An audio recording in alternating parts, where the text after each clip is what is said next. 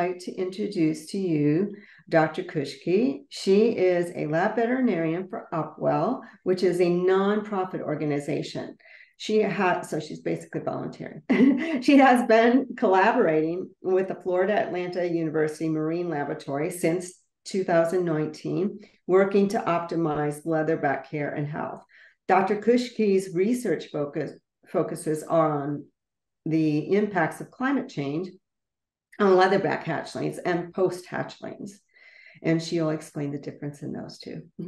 Dr. Kuschke is using the skin microbiota and various blood values to estimate health and identify changes in these markers that are correlated with increasing nest incubation temperatures.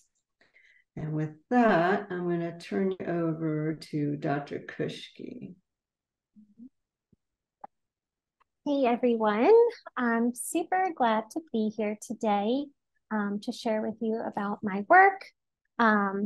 Before I jump in, if you have any questions, please feel free to unmute yourself and stop me along the way, as well as hopefully we'll have some time for questions at the end. But if you don't understand something, please ask.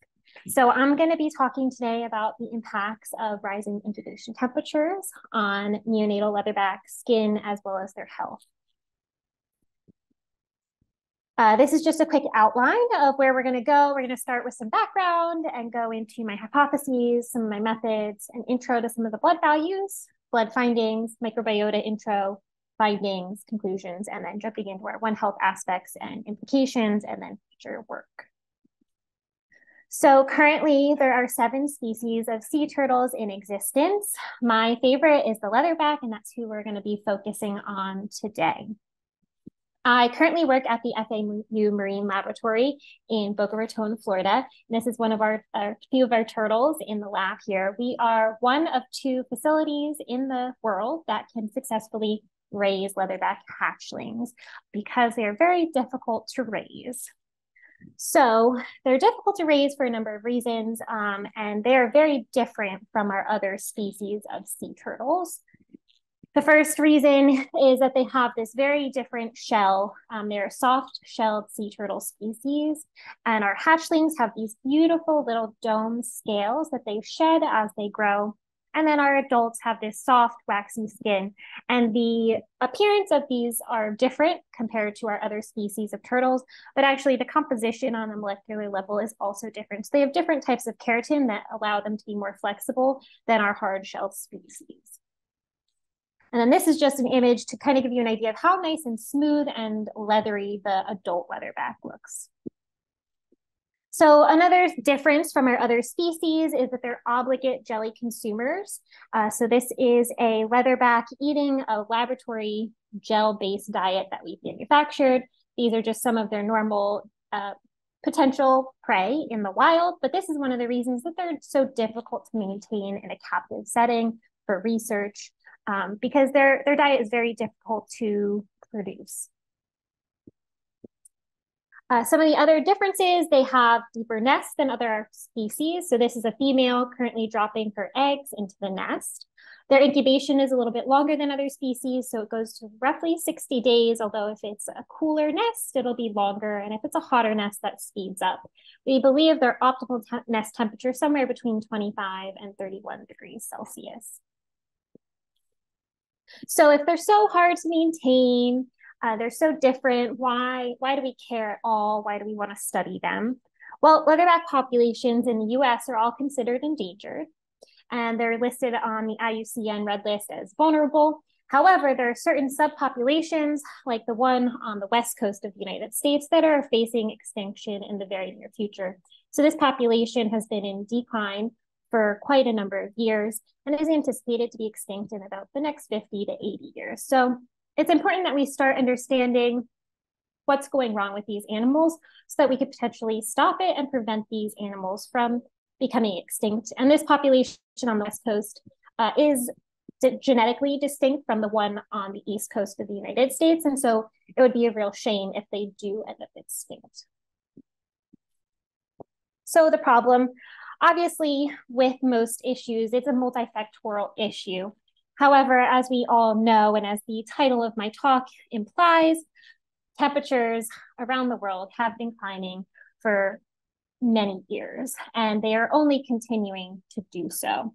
So this is negatively impacting turtles, both in the water as water temperatures rise, but it's also negatively impacting turtles in their nests when they're incubating, because beach temperatures are also rising. So they're combating temperature increases on land and in the water.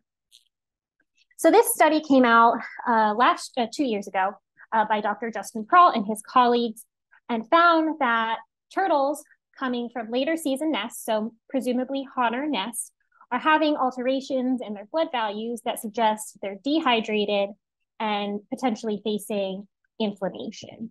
So if this is happening in our nests, what other aspects of health could be affected by increasing temperatures? And that's kind of what drove me to investigate what I am. And so my hypotheses for my work are that hatchlings incubated in warmer nests have significantly altered blood values, some of the same ones that were already studied, as well as some new ones, and altered skin microbiota compared to those incubated at cooler nests or in cooler nests.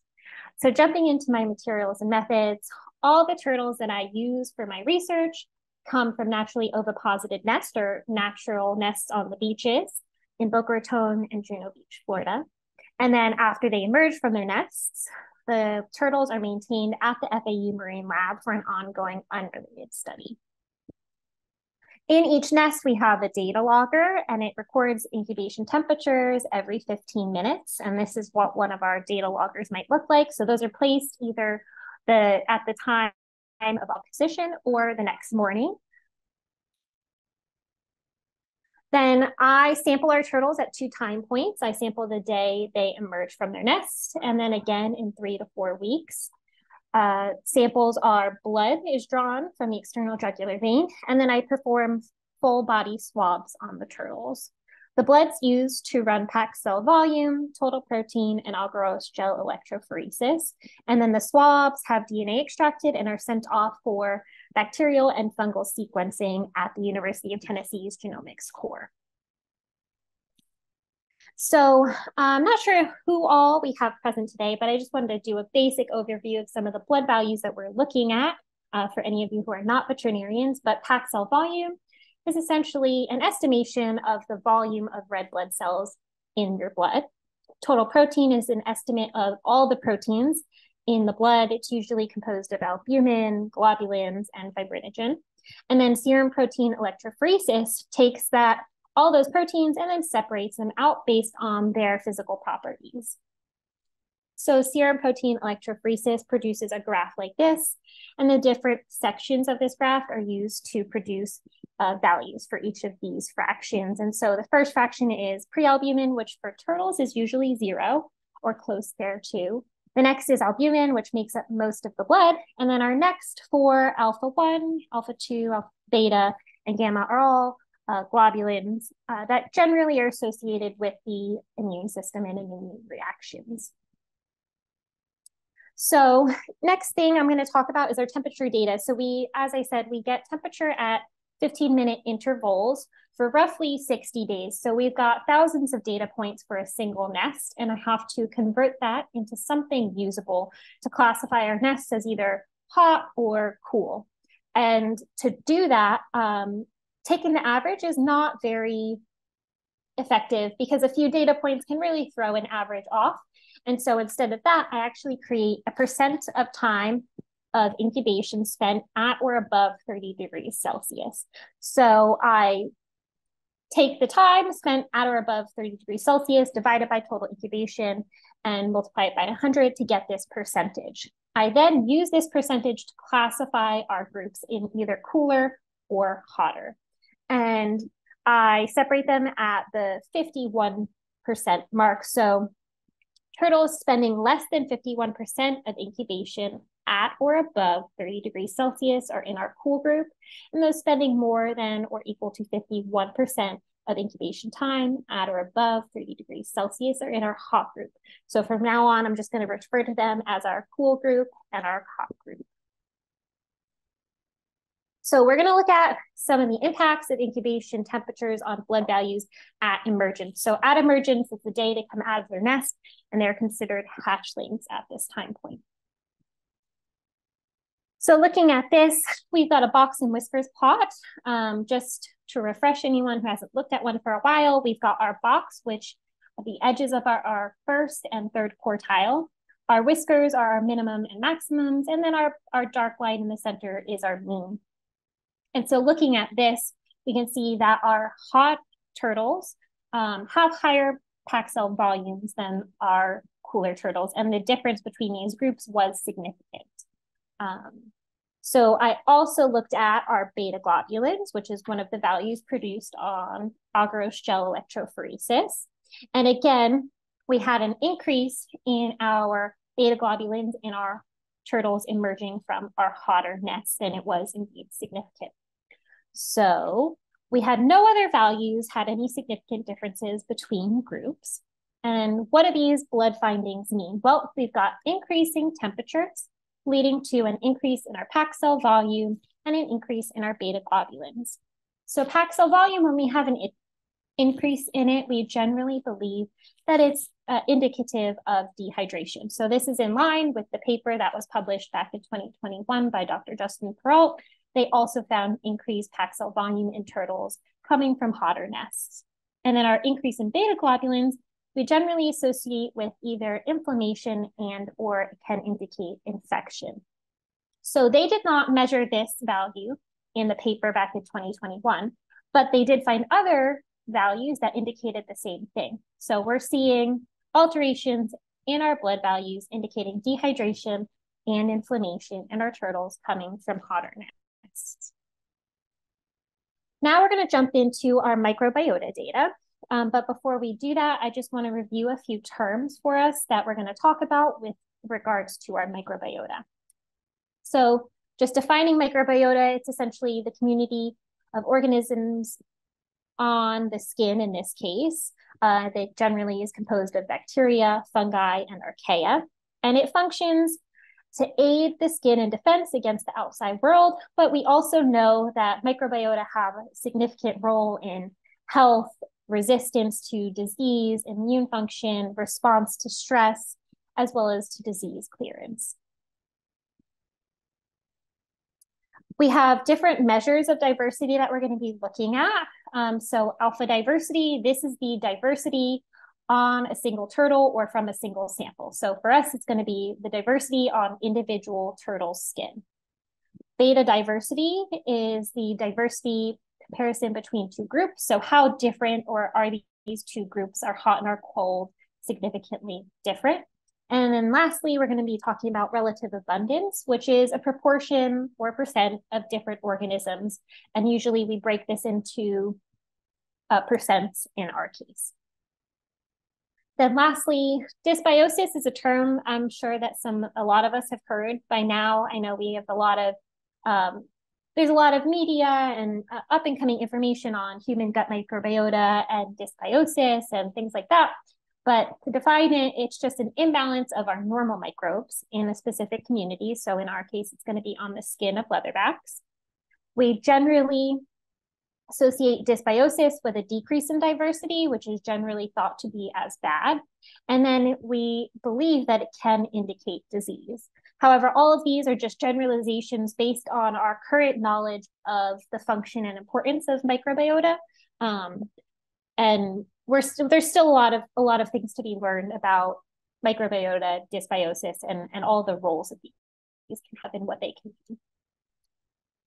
So jumping into our first round of microbiota information, we're going to be looking at how temperatures are impacting bacterial microbiota on the skin of leatherbacks at emergence. So this is on the day they come out of the nest. First thing is looking at relative abundance. So on the left, we've got our turtles from hot nests, and then on the right is turtles from cooler nests. And essentially looking at this, just relative abundance doesn't seem that different. The three most abundant bacterial families are indicated with these red arrows here, and essentially they look pretty similar. So moving on to our types of diversity. So our alpha diversity, which is the diversity on the individual. Looking at this, we had a significant decrease in alpha diversity on the skin of hatchlings coming from hotter nests. And so that means our turtles coming out of cooler nests have a more diverse array of bacteria present on their skin. Our beta diversity, or the diversity between our two groups. So comparing our diversity of the hot group to the diversity of our cool group, and we found that there was indeed a significant difference in these two bacterial communities. So we've got increasing temperatures leading to a decrease in alpha diversity and a significant difference in beta diversity. This decrease in alpha diversity is generally thought to indicate dysbiosis. So we've got decreasing diversity on the individuals, potentially indicating dysbiosis or maybe an overgrowth of a specific microbe that's preventing the growth of other microbes. And then our beta diversity is significantly different, which just means the communities present on these two groups of turtles are actually different. So we took a look at bacterial microbiota between our two time points. So hatchlings, which is the day they emerged, and then our post-hatchlings, which I sampled at 3 to 4 later. And so I wanted to compare these two groups to see if there were any differences. So looking at our relative abundance again, on the left, we've got our hatchlings on day 1, or the day of emergence. And then on the right, we've got our post-hatchlings at 3 to 4 weeks of age. And it's pretty obvious here that we have a big shift in our most abundant family. So on our day 1, we've got this dark green, Moraxelliaceae is our most abundant family, but then 3 to 4 weeks later, Flavobacteriaceae becomes the most abundant family. So there's a shift that's happening from day 1 to 3 to 4 weeks later. Then looking at our beta diversity between these two groups, so day 1 versus our post-hatchlings at 3 to 4 weeks later, they are indeed significantly different. So comparing a microbiota at different age points, we see a shift in the most abundant bacterial family at 3 to 4 weeks, and then we have a significant difference in our beta diversity. For our shift in microbiota, our most abundant microbiota, this could be a normal shift, right? As we age, we could be seeing a normal change in microbiota, but it's also could be due to being in the laboratory. So we have a pretty intensive way of treating the water that our turtles are in. And so this could be impacting this shift or causing this shift. And so we need to look further into why we're having this shift and if it's normal or if we want to start trying to prevent that shift from happening. But we do know there is a significant difference between these two groups. So next, I looked at fungal microbiota. And before we do that, what I had to do was make some changes to our temperature classifications because fungi are a little bit more resistant to heat, especially environmental fungi, which are the ones that are most likely present on the skin of our turtles. They get exposed to a lot of UV light as well as heat. So they're very hardy in the environment. And so I bumped up our classification of hot and cool nest for our fungal groups. So instead of the percent of incubation spent above 30 degrees Celsius, I converted it or changed it to 31 degrees Celsius. So I took the percent of incubation spent at or above 31 degrees Celsius and then classified our groups again. Because I went up to 31 degrees, I took our percentage kind of split mark a little bit lower to make sure that we had a nice even range on both ends of this group. And so our cooler turtles spent less than 35% of incubation at or above 31 degrees Celsius. And then our hotter group spent 35% or more percent of incubation at or above 31 degrees Celsius. So from now on, for all of our fungal microbiota data, our cooler and our hotness will be classified with this new percentage. So looking at our fungal communities at emergence, so this is day 1, the day they come from the nest, and just at quick glance, it's pretty obvious that there's a big difference between our hot and our cooler group. So hot is on the left, cooler is on the right, and cooler just has this beautiful blue unknown classified group of fungi present. However, our hot group has this big pink bar that is not present in our cooler group. So there is a new fungal class present on the skin of turtles coming from hotter nests. The assessment of alpha and beta diversity at emergence are still in progress. We still have more data coming in to assess these. So at emergence, we've got increasing temperatures leading to the presence of the class Sordereomycetes on the skin of turtles. This class of fungi contains the Fusarium species, which is a known pathogen to both leatherback eggs as well as leatherback post-hatchlings. So this could be pretty significant, and this may indicate some dysbiosis or overgrowth of fungi within this. And this could lead to repercussions later in life for these turtles. So this is something that we need to look into further and figure out if this is truly an issue or if this is going to be okay.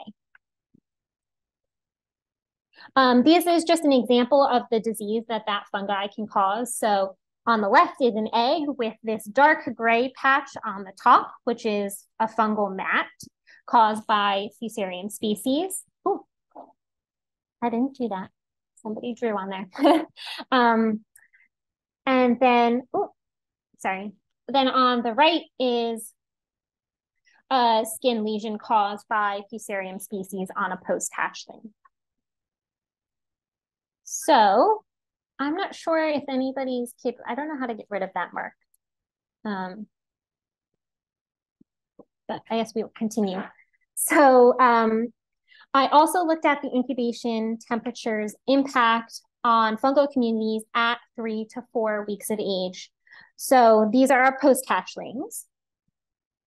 Looking at our post-hatchlings, alpha diversity of the fungi present on their skin is significantly decreased in turtles coming from hotter nests, where diversity is higher on these turtles coming from cooler nests.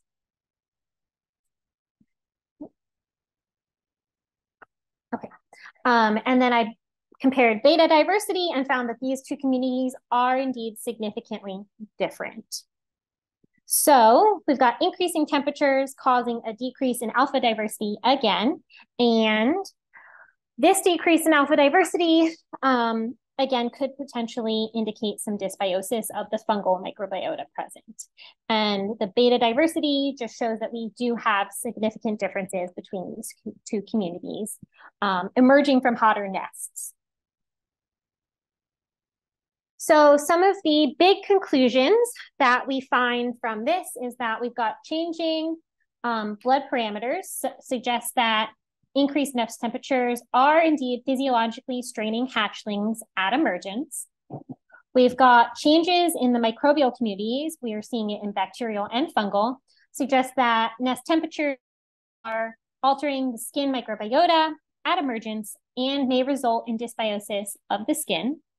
And then skin fungal microbiota communities are still different even at 3 to 4 weeks of age. So I guess the question is, why does this matter? Why does this affect turtles? Who cares, right? Well, I think we need to think about what it is like to be a hatchling, right? So we've got hatchling is in its nest, roughly 70 centimeters under the sand, emerging, and they have to crawl out of the nest and make their way to the surface, where then they have to crawl to the water.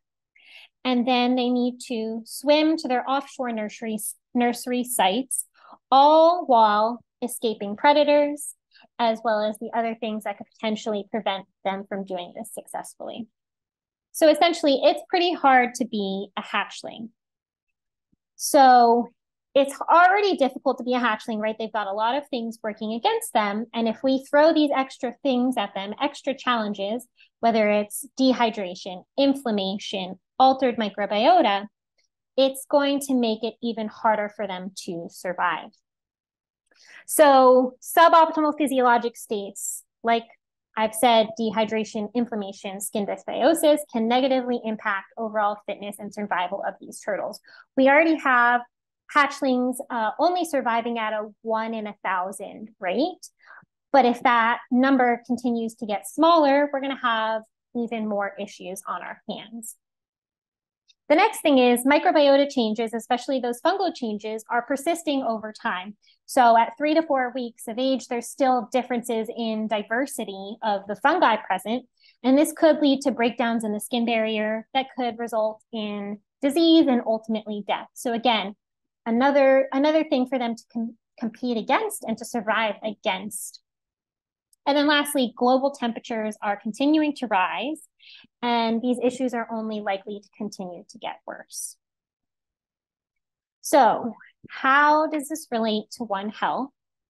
That's the big question, right? That's why we're all here. We're not only concerned about turtles, which we are concerned about them, but also what are the other factors involved here? So for the big picture in leatherbacks, we've got increasing temperatures in the water as well as on our beaches, leading to dysbiosis in the microbiota on their skin, as well as other physiologic abnormalities, and it's leading to downstream effects in leatherbacks. So decreased survival and fitness, potentially disease, skin disease, increased overall survival. However, the part that I think we're going to focus in on right now is going to be this dysbiosis on the skin. So if this dysbiosis is occurring in the nest, it is most likely coming from the sand. That's where there's a lot of microbiota present already in the nest. And so if dysbiosis is happening on the skin, it's most likely starting in our nest sand, which is all over the beaches as well as in the ocean. So increasing temperatures could be leading to pathogenic organisms being present in higher numbers on our beaches, in sea turtle nests, but just on the sand and present within the sand as a whole.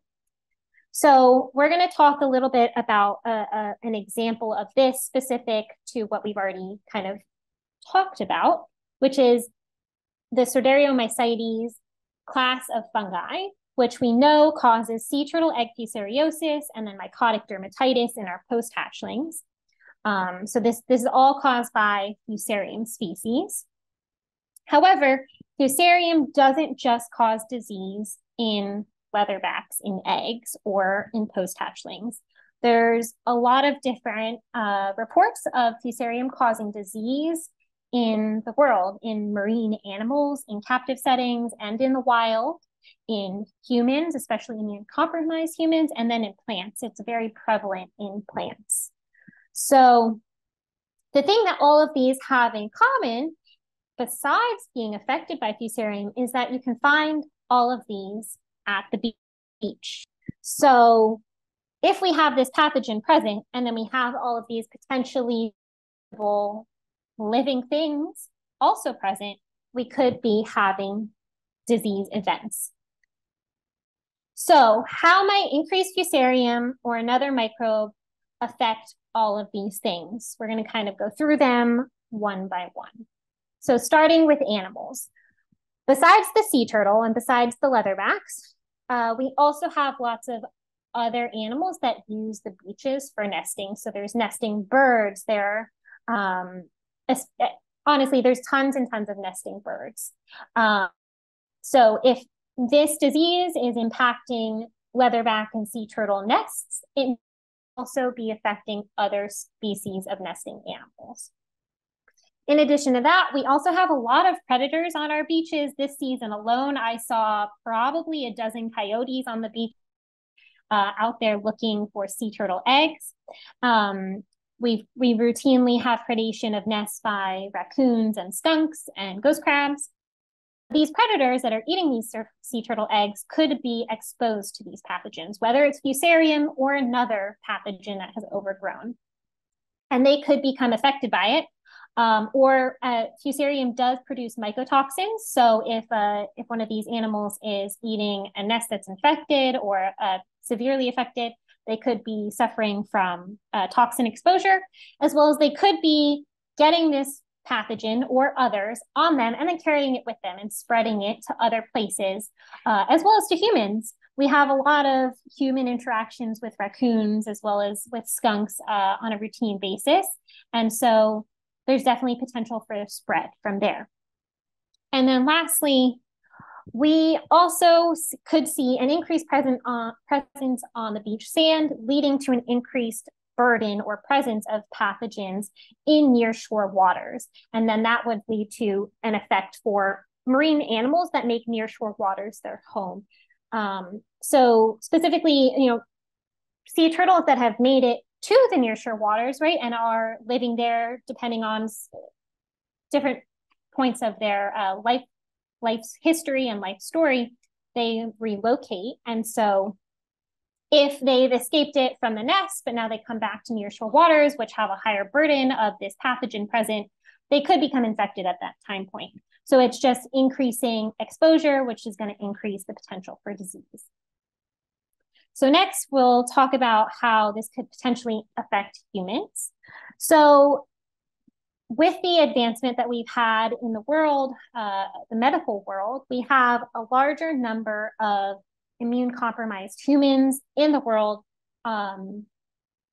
walking around. And with that, that means there's a larger number of susceptible people or potential hosts for opportunistic pathogens like Fusarium and like many other environmental pathogens or fungi. So if we have large numbers of immune-compromised people on our beaches, this could lead to increased disease occurrence in humans. Then the other thing is we also may be the source of some of these resistant microbes. The Fusarium specifically, the Fusarium known to cause sea turtle egg fusariosis has been isolated from plumbing sources and outlet sources, sinks and hospitals in human hospitals. So we may be where this microbe came from, as well as we all know that the increased burden of resistant microbes is on the rise as a result of not necessarily being responsible with the use of antimicrobials. So as the number of resistant microbes increase, we may see issues with rising burdens on our beaches, just depending on the presence as well as how resistant they are. And fungi are very resistant in the environment, and most fungi are indeed environmental pathogens, opportunistic pathogens. So this is something that we need to be on the lookout for, and something that we need to make sure doesn't become an issue for humans, because we don't want going to the beach to become something that could lead to infections for humans that are immune compromised. Plants and animals, plants in the environment. So dunes are obviously a protected environment, and we are constantly restoring dunes, renourishing beaches, and trying to implement ways of preventing beach erosion. However, as we start to move forward, we may need to consider what pathogens, what fungi, bacteria we are bringing to our beaches during these activities. And so we may need to start considering pathogen testing when we're planting in our dunes, when we're bringing in sand to renourish the beaches and prevent erosion. So these are all things that we're going to have to start thinking about, especially with fungi and Fusarium. Fusarium is a known plant pathogen. And so if we bring in a plant that has this pathogen, it could potentially spread to other plants. It's generally thought of an issue with farming as opposed to our dunes, but that doesn't mean that it couldn't make its way into the roots of other types of plants. And then lastly, economic impact. So beaches, especially in Florida, are a huge draw for tourists. And they draw hundreds of thousands of tourists each year for, people that want to come to the beaches, but also to see the turtles, to see the wildlife and that type of thing. And if our beaches become a source of infection for humans and animals, people are no longer going to want to visit the beaches. And then states that rely on beach-driven tourism could lose a large amount of money, as well as the other economies like hotels, restaurants, all of those that benefit from the influx of tourists could also start to suffer. So we need to make sure that our beaches are healthy and are not going to be spreading any type of infection to humans, animals, or plants in order to maintain the economy in specific states. So lastly, beaches are a place where all of these things meet. We've got humans, we've got terrestrial animals, we've got marine animals, plants, and the environment all come together on our beaches, which means One Health approaches are necessary, and a One Health mindset is necessary when we're addressing issues that are happening at these places. Because if we only think about it with the one viewpoint, we will forget all the other potential impacts that an action can have, especially at a place where all of these things interconnect, rely upon each other, and they all just are necessary to thrive. So a One Health approach is always necessary. So going into some of the future, like any good research, this one is ongoing to increase sample size in the coming seasons. We also want to potentially look at precipitation data to see how that is affecting microbiota and fungal growth, as well as bacterial growth.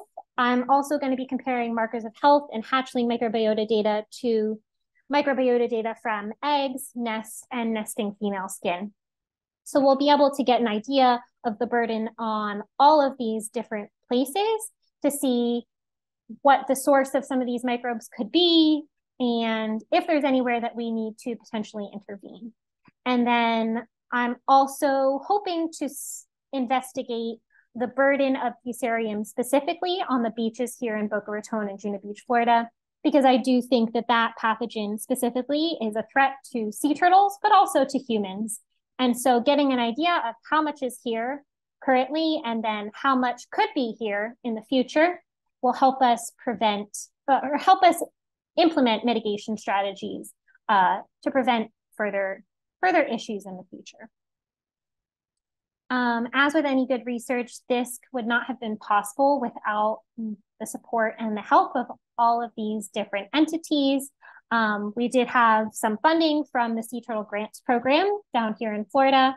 Dr. Deb Miller and Dr. Jeanette Weineken have been my mentors throughout this entire process, as well as we have financial support from Upwell and the FAU Marine Laboratory and the CEM program, as well as Dr. Justin Prawl and his staff at the Loggerhead Marine Life Center are imperative to this work. And Dr. Cray at the University of Miami, who ran our Algro's gel electrophoresis and consulted on some of those results. And then this is our permit number, the references, and I would happily take any and all questions.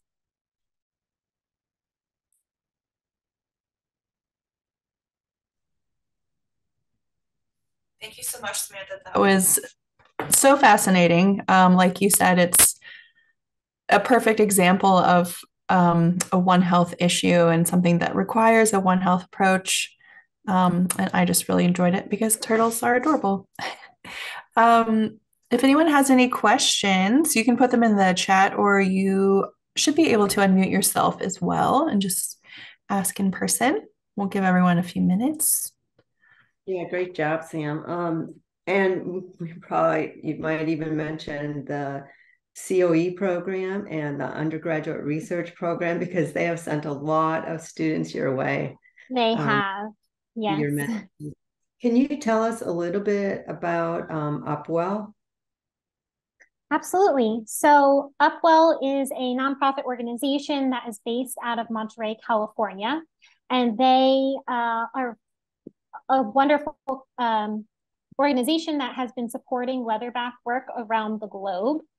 They essentially find researchers and pull them in and help us perform the research that we're hoping to perform in order to advance our knowledge on the leatherback sea turtle. And the reason that we're doing this is just because the leatherback is so hard to find in the wild, there's so much less data on them in general. And so because of that, we're facing a number of challenges when we're trying to implement mitigation strategies and conservation strategies for them, because we just don't understand them enough. And I believe that one of their goals is to open up a number of facilities around the globe, especially to save the Eastern Pacific population of leatherbacks, so that we can start head starting them, meaning that we would bring them into these facilities, care for them, get them to a size where their likelihood of survival is much greater. So essentially give them a head start compared to their friends. And we are making great gains and bounds towards that goal. We're still not quite there because they are very challenging to rear in a captive setting. But every year we learn new things, every year we improve, and every year our success is greater. So I think that's one of their main goals, as well as they do a lot of tagging programs. So they tag both adult and post-hatchling leatherbacks, as well as other species, to try to figure out where the turtles are going. So one of the biggest challenges, especially with our very young leatherbacks, is that we have no clue, essentially, where they're going after they leave our shores. It's from the time that they'll leave the beaches as hatchlings till they come back as nesting females, we refer to as the lost years, because we have very little knowledge of where they're spending their time, what they're doing, what they're eating, how they're growing, and all of those things. And so they're using satellite telemetry to try to fill some of those knowledge gaps. That's really exciting. Anybody have any questions or comments for Sam? I know some of you on this call, I'm seeing names that I know have worked with sea turtles.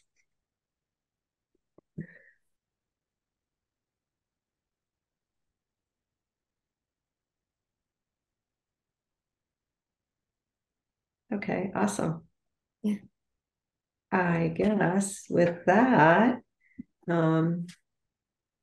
if there are no other questions or anything else that you want to share with us. Okay. Did somebody else have something?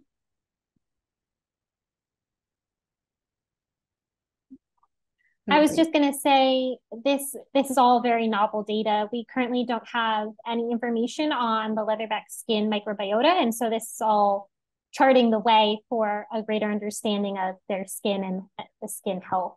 And one of the issues that prompted this work was the mycotic dermatitis that we observe in our post-hatchlings. And so one of my goals is to figure out what normal is, so then that we can appropriately support their skin and prevent mycotic dermatitis. That is one of the biggest challenges we have in this captive rearing of leatherbacks. And so if we can mitigate that or prevent it, we'll have a much higher success rate with leatherbacks in captivity. Let me ask one more question, because I know there's probably a student on here who is interested in becoming a marine mammal or a marine animal veterinarian. What do you see, maybe number one, the biggest challenge, and number two, where's the biggest need?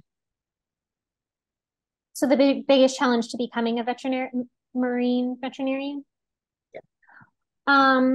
I think finding your way to it, because it's a very niche place, and finding the people that can allow you to step into that role.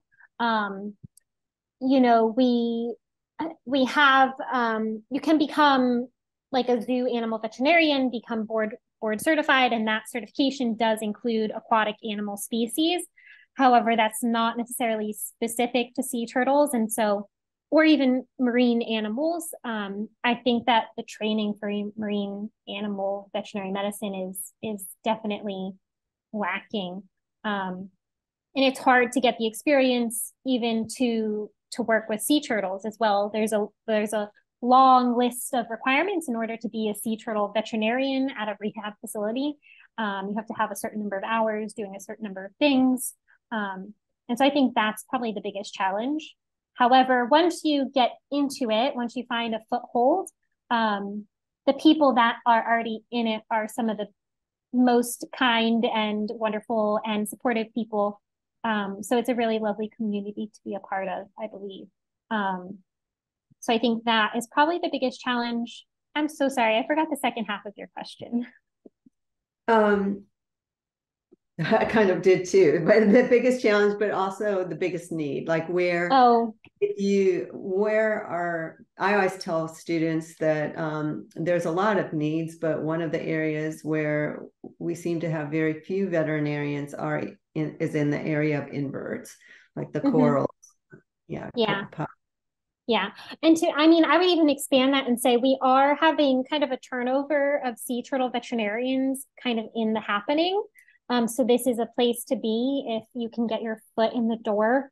A lot of the OGs of sea turtle medicine are going into retirement, and there's a big gap that needs filling. However, like I said, getting the training in order to fill that gap is hard. But if you have a drive to do it and are willing to take on challenges, because it is a challenge not having as much information as maybe you do about other species. It's a lot of fun. It's a lot of work, but it's a lot of fun. Awesome. All right. Well, thank you again. I really appreciate that. And I guess if there are no other questions, thanks for joining in, everybody. We'll have another one next month. Oh, next month is the One Health and Humanities Days. So our speaker will be speaking on the history of equine medicine, and that one will actually be a hybrid because she will be presenting at the CVM. All right. Thank you, Sam. Thank you so much for having me. Great to talk to you all. Bye. Thank you.